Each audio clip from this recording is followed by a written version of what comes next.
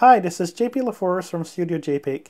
In this video, I will show you the new workflow for Adobe SpeedGrade CC, and I'm very excited about this because it is insanely faster than it was before, and I think it's going to make it very easy and very doable to SpeedGrade all the projects that I'll be working on in the future.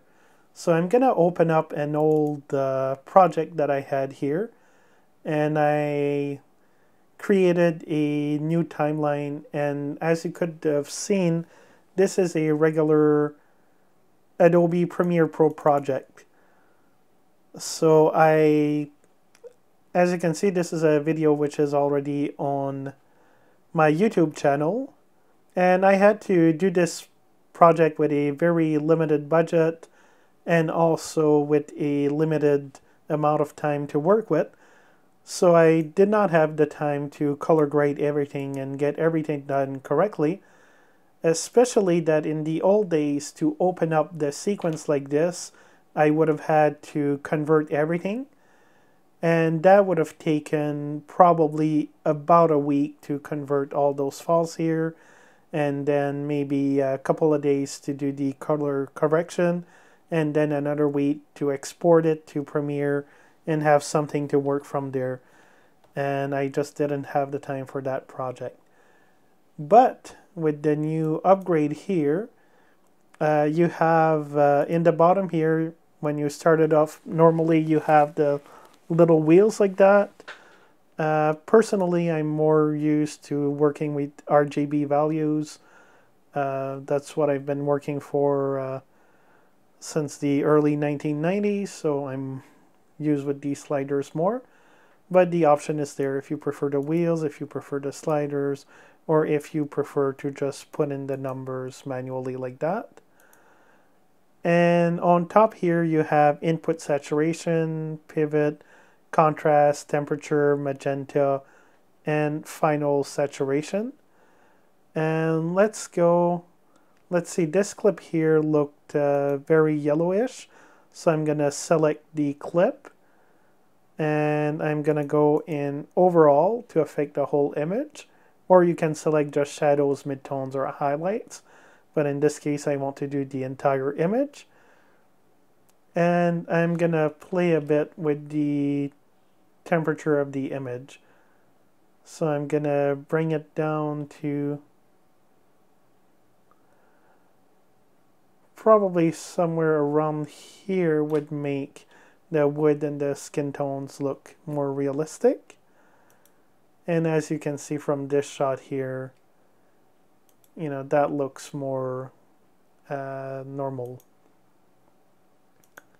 So that way I can go to this clip here and do the same thing. Oops, maybe not quite as much. There we go. And you can go so on and so forth like that, fixing each clip that you want to fix very quickly, very easily. Alright, so I'm gonna go here and I'm gonna make the entire image a bit brighter so it matches more with the other one, and here I just did the midtones instead of the overall. So overall I have the color temperature, but in midtones I'm bringing only the midtones brighter, and I can go so on and so forth.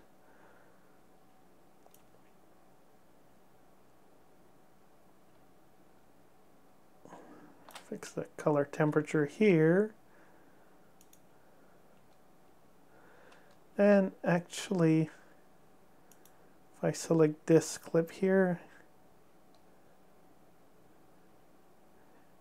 I could probably stand to warm up this one a little bit more too, and kind of meet the others in the middle.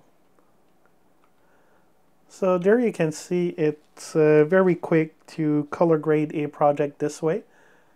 And once you are done, you just save the current project.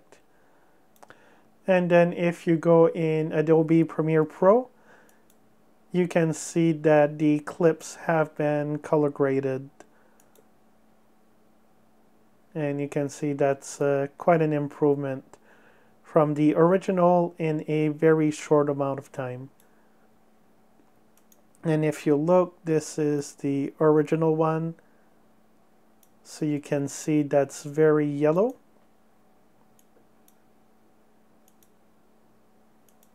So you can see the improvement just by changing the color temperature. I like it a lot better the new way, and with the new workflow for Adobe SpeedGrade, it's something that I see myself doing much more in the future. So thank you very much for watching this video. I hope you enjoyed it. If you have any questions, comments, or suggestions, please leave them in the box below.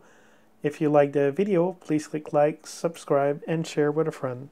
Have a great day, and I'll see you next time.